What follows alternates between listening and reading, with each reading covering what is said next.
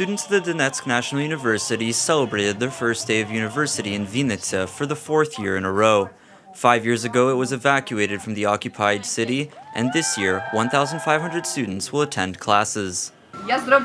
I made a conscious choice. I see my future, and I strive for knowledge.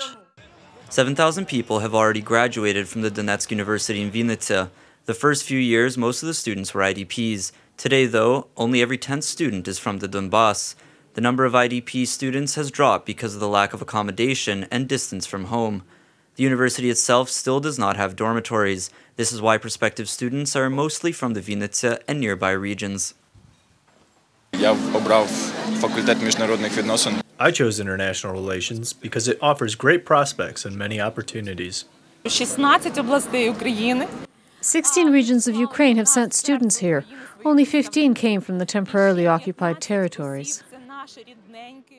Students will attend lectures in the former Crystal jewelry factory workshop. The director shows the university flag that was brought to Vinnytsia from Donetsk. 70% of our professors are with us today and continue working in Vinnytsia. None of them thought they would have to stay in Vinnytsia this long. We were expecting that the war will end and we will come back home. We thought of it as a waiting period. We were still working. We had to graduate our students who moved with us.